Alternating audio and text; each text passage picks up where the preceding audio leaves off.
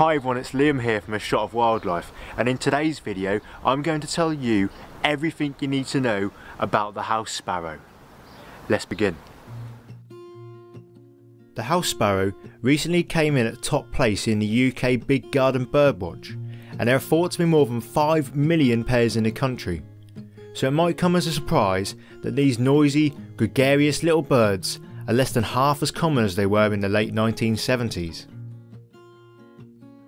House sparrows are slightly larger than robins, with a wingspan of 21 to 25 centimetres and grow to weigh around 31 grams. Both the males and females have mottled brown wings, but the males have distinctive head markings that help to separate them. This includes white to cream cheek patches, a grey cap, chestnut markings down the back of the head, and a black bib. Young birds look very similar to females, but have a more washed out appearance and have slightly yellow looking beaks. As their name suggests, house sparrows have long been associated with people, with records of them living alongside us as early as 11,000 years ago in the Middle East. Since then, they have spread with people across most of Europe, Northern Africa and Asia, and over the last 200 years they have also colonised much of the American continents and Australia. This relationship with people has been supported by two main factors. Firstly, they have managed to find lots of suitable nesting sites around our houses and other structures, often nesting beneath loose roof tiles and in the eaves of buildings. And secondly, because they have an ability to digest the starchy foods that we produce in agriculture, such as potatoes, corn and wheat.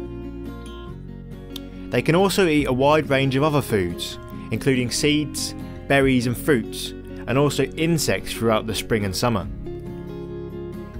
When it comes to nesting, house sparrows prefer to do it communally and will often nest very close to other pairs. When this isn't under tiles and in eaves, they will also use man-made nest boxes, holes in trees and amongst dense bushes and ivy. Each female will lay between 3 and 5 mottled cream and brown eggs. Both parents share the incubation duties and the eggs take between 11 and 14 days to hatch. Incubation starts before all of the eggs are laid, and this means that as the chicks develop, some of them will be smaller than others. If there isn't enough food whilst the chicks are being reared, this will give the larger and stronger ones more chance to outcompete their siblings and to successfully fledge. Once hatched, the chicks take from 14 to 16 days to fledge the nest. The parents then feed them for a further 2 weeks before they are fully independent. In the UK, house sparrows don't migrate, but they sometimes disperse away from their breeding areas throughout the winter to find food elsewhere. As mentioned before, house sparrows have suffered a severe decline since the 1970s, which has been attributed to changes in farming practices and to modern houses providing less suitable nesting sites. This decline seems to be levelling out in some places, with populations in Scotland and Northern Ireland increasing over the past few years. The house sparrow's average lifespan is just 3 years, but in Texas in 2004 a bird was found that had been ringed more than 15 years before. Well, that's everything you need to know about the house sparrow, and that's the end of this video.